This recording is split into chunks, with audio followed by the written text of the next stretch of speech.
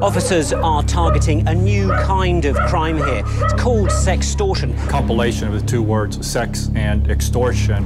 Sextortion is a serious crime. It occurs when someone threatens to distribute your private images if you don't provide them with money or sexual favors. And with an 89% increase in cases among teen boys, they're particularly vulnerable. But teens don't really want to talk about sex with their parents or teachers. We had to break down the communication barriers around an embarrassing topic by de-shaming the sexual nature of the problem. So, we turned to humor. In an effort to keep teens from sending inappropriate text messages. This is interesting here. They're advising teens in the country to send, hit it, this.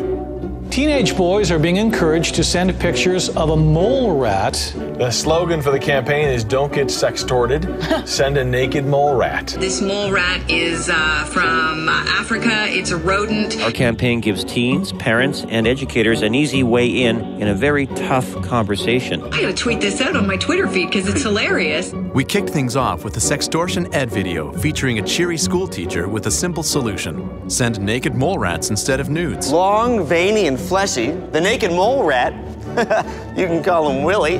We created downloadable memes, GIFs, stickers, a custom keyboard on the App Store, and streetwear, along with a downloadable lesson plan and a sex ed toolkit for teachers. We took the conversation right where teens live, in schools and on their cell phones. And the impact was immediate, from the New Yorker to the Times, Cosmopolitan to Mashable, police forces to news sources. Even child protection services from Australia and New Zealand got into the act with their own naked wombats and kiwis. The whole world was talking about the naked mole rat.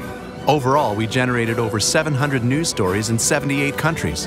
Online conversations about sextortion spiked 649%, leading to 1.8 billion impressions globally. But most of all, half of all secondary schools in Canada made the toolkit a part of their sex ed program, and the centre saw a 28% increase in teen boys reaching out for help.